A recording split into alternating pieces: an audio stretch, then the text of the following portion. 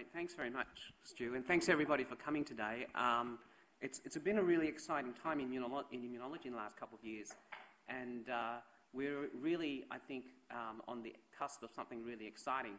So I thought it'd be a really good time to take stock and maybe look back in history and see how we got to where we are, which is now, I think, a place where we can really hope for the future. So the title of my talk is going to be The Long Road Towards Cancer Immunotherapy. And so cancer, the term was originally coined by Hippocrates, karkanos, because the cancer reminded him of a crab, because it would, instead of behaving itself, it would spread out and invade the local tissues by spreading its claws. And of course, cancers are very hard as well, like the shell of a crab. And so cancers have been with us for a long time, and in fact, it's one of the diseases that's confronted mankind throughout history that we've really been challenged by, and it's actually led to this term that it's the emperor of all maladies. And so if you look back, actually, even our ancestors, as back as 1.7 million years ago, we've been afflicted by cancer. So here is a bone from an early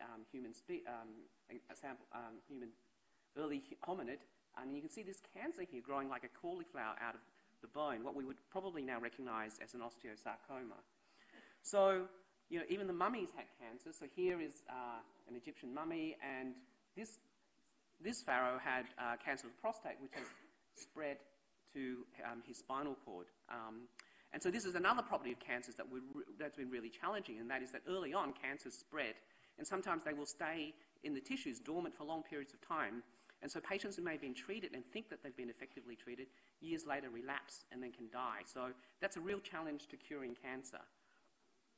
And the first of descriptions of cancers are not very promising, because, you know, going back to this description by Imhotep, one of the earliest physicians and one of the earliest medical textbooks, there's this description that just really, you know, resonated when I saw it, which was that from the first description of breast cancer, there's this line that says, "There is no treatment." So you have this very nihilistic attitude towards patients with cancer, that this is like a death sentence. And this is an attitude that persisted through the ages. So, you know, even in Roman times with Celsus, in one of the first medical encyclopedias, in his description of cancers, even after surgery, even after you've cut out the cancer and a scar's formed, nonetheless the disease has returned. And again, this goes back to this idea that you can't cure cancers. You might be able to get rid of some of the local disease, but it will come back.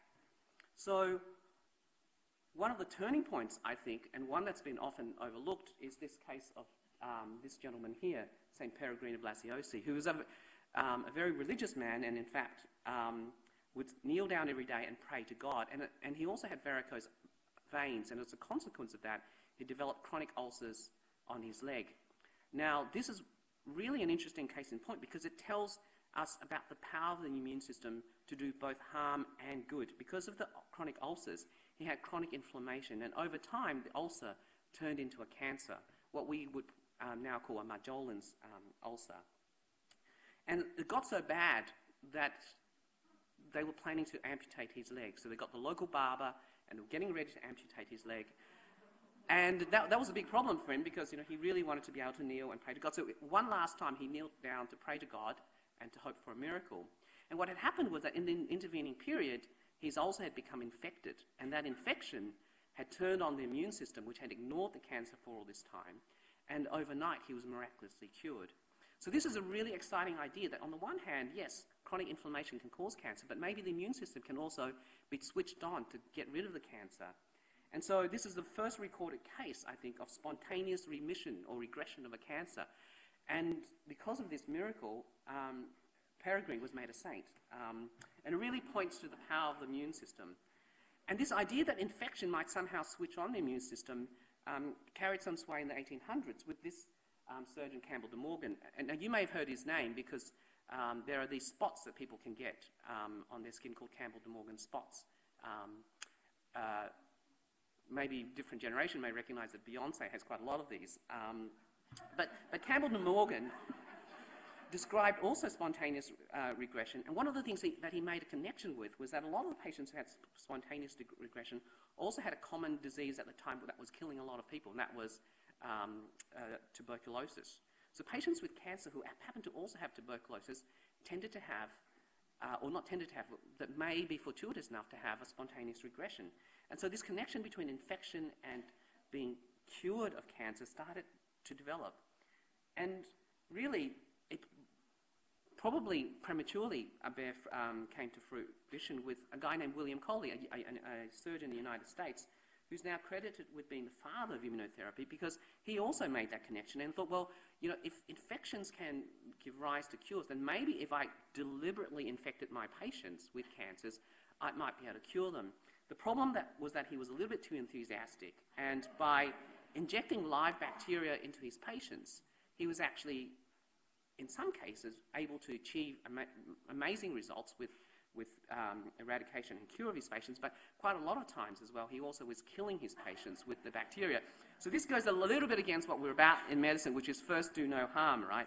So, but this idea persists, right? And so then the next step he thought was maybe if we killed the bacteria, and the bacteria couldn't, cause an infection, but whatever was in the bacteria that was turning on the, well, we didn't know about the immune system, but it was turning on the body to reject the cancer, that might work. So this became what's now known as Coley's toxins. And in fact, in Europe, you can still be prescribed Coley's toxins for your treatments of cancers. But this was a really controversial treatment, and eventually it was banned by his superiors at the hospital. And one of the reasons why it was banned was that things just got ahead. So one of the earliest, probably effective treatments for cancer was actually immunotherapy. But what overtook immunotherapy, at least in its early incarnation, was the development of radiotherapy. So radium actually became a really effective way to kill cells that were actively dividing. And because the radium could be, in its early days, not so well, but could be precisely targeted almost to areas where there was cancers, then it was thought to be a much better way to treat than surgery. And then in addition to radiotherapy, because of the Second World War and the introduction of this terrible chemical warfare involving mustard gas, after the First World War, there was a lot of research in the United States defense to look at developing chemical weapons. And one of the derivatives of mustard gas was this thing called nitrogen mustard, which one of the researchers fortuitously really realized could actually kill white blood cells. And this became the first chemotherapy. So nitrogen mustard was used to treat leukemias, which are cancers of white blood cells. But this also points to a big problem with both radiotherapy and chemotherapy, because these are incredibly toxic things designed to kill people. And we're trying to titrate the dose so that it only kills the cancer cells, but not harm the patients. What's been really, really exciting in the last few decades has been the rise of what's been called molecularly targeted therapy, where by using genomics and genetics and finding out what is mutated in the cancers that gives them the survival advantage over other normal cells, we might be able to target that particular pathway and develop drugs that only the cancer cells are vulnerable or susceptible to. And a good example of this is this drug here, Herceptin, which is mutated in some patients with breast cancer. And so they've developed a drug that can block it. And so the idea then is that it would only be killing the cells that express this mutated receptor. But the problem with molecularly targeted therapies, of course, is because the cancers are mutating all the time, it's just like a bacteria or a virus. Eventually, it's going to mutate and develop a resistance. And resistance with molecular targeted therapies, unfortunately, is inevitable, and patients eventually relapse. So, against this backdrop of, a long-standing period, we see that while mortality is starting to decline with some of these molecularly targeted therapies, the impact has not been that dramatic, and we're still seeing a rise in cancers.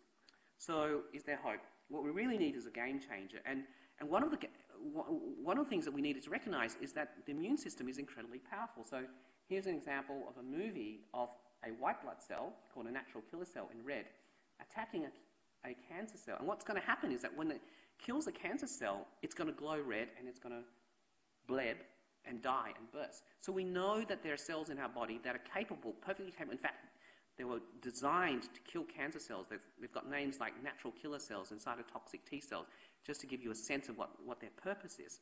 So the question is, why is it that these cancer cells aren't being killed off? And what can we do to really invigorate the immune system, really get it going? Well, what's been tried in the past has been to provoke the response using bacteria products, for example, like what William Coley did.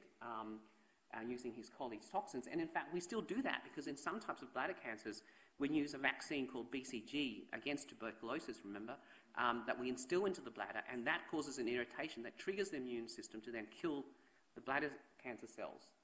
We can also provoke an immune response using chemicals called cytokines, which are the signals that the immune cells use to communicate with each other.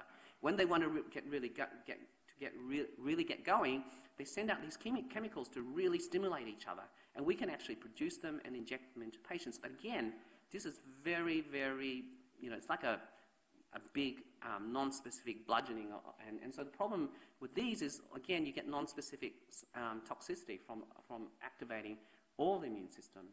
We can also try to vaccinate patients against their own cancers in the same way that we would try to vaccinate patients against influenza every year. And then the other thing is that some cancers, because they're mutated, they may have tags that are specific to them that may allow us to specifically target them. And so there's a whole new era now where people have developed these sort of magic bullets, monoclonal antibodies, that are specifically targeting the cancer cells. And so these are some of the possibilities, but if you look at what's been happening, right, so this is Colles toxins, first developed 2 centuries ago. There's a big lag period, and then there's all these new, what I consider first-generation immunotherapies, and they have had some impact, but by and large, they haven't been really that successful. But really, I think now what we're seeing is the dawning of a new era and the rise of the second generation. And so what is this second generation? Well, the second generation deals with this question of why is it normally the immune system isn't able to get rid of these cancers? And the reason is that these cancer cells are really clever, and they exist in equilibrium with the immune system because you got to remember, they're trying to survive. So there's this Darwinian struggle between the cancer cells. They're constantly mutating, trying to make themselves invisible to the immune system, and immune cells that's actually trying to find these cancer cells and eradicate them. And this is a very complex interaction between lots and lots of cells, lots and lots of molecular interactions. But the bottom line is that the immune system really needs a little bit of help. And so, the breakthrough really was 2 big breakthroughs, right? One is checkpoint inhibitors, and the other one was CAR T cells, which several years ago was heralded as the breakthrough of the year. And so I'm just going to tell you quickly about how we can exploit these things, right? So normally, the immune system doesn't just go around willy-nilly attacking your own cells because, of course, that's how you generate autoimmunity. So it needs to have all these checkpoints, checks and balances in place so that it knows when to attack and when not to attack. And so, you saw the natural killer cell killing that tumor cell. So you can get a kill signal, but you actually need a second signal, right, to allow the cell to kill. And sometimes that second signal, what's called a co-stimulatory signal, can be overwritten by a stop signal, a don't kill signal. And the problem is that the cancer cells have gotten wind of this, and they can upregulate the sort of messages that tell the immune system not to kill. So they're taking advantage of the normal checks and balances the immune system uses to keep itself in order. And so, led by this guy here, James Allison, there's a whole new field that's developed where people kind of say, well, if this is what's being used to hold the immune system back, why don't we just block it, take away this break? And so this whole new group of drugs are called checkpoint inhibitors. And just to give you an example of the sort of power of these checkpoint inhibitors, here's a patient with metastatic melanoma. He's failed all sorts of therapies, and you can see all these hot spots, he's basically riddled with metastases.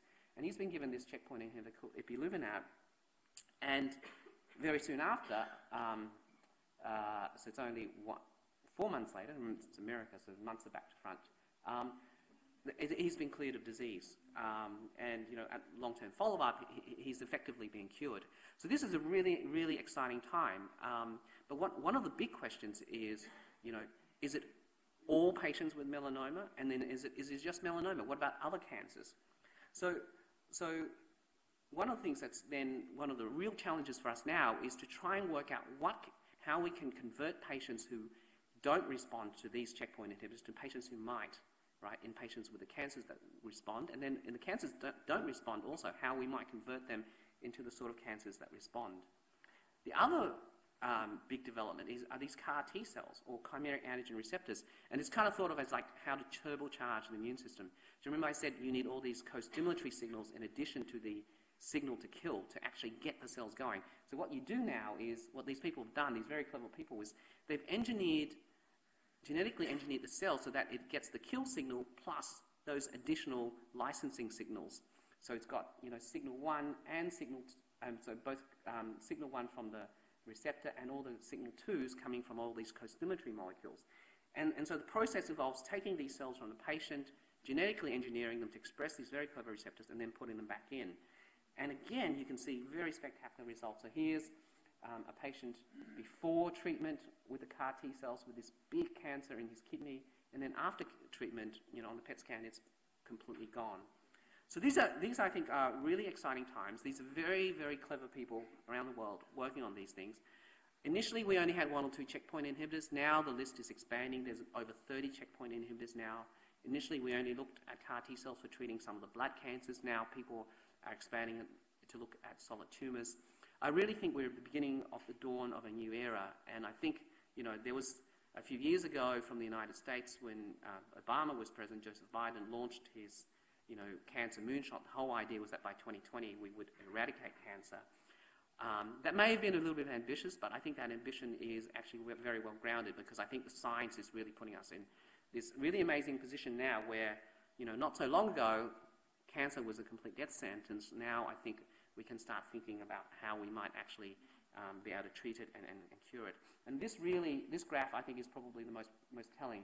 So this is patient survival over time, and with the advent of chemotherapy, you can prolong patient survival, but patients do inevitably die, and that's the problem we have with relapses, recurrences. That's what kills the patients. All you're doing is making patients live a little bit longer. The molecular therapies have pushed that a little bit further, but patients haven't really been cured. What's really exciting is the immunotherapies, right? So you get this plateauing here. So these patients are the patients who are cured. For the first time, cancer doctors actually telling patients with some of these cancers that they're cured. What's going to be really exciting is that we can lift this line up so we can cure more patients. Patients with cancers at the moment who aren't responding to these types of therapies. And that's really the challenge for all of us here at the Garvan and elsewhere around the world working in this space, is to try to lift that line up so that we can get 100% effective cure rates. So thanks very much for your time.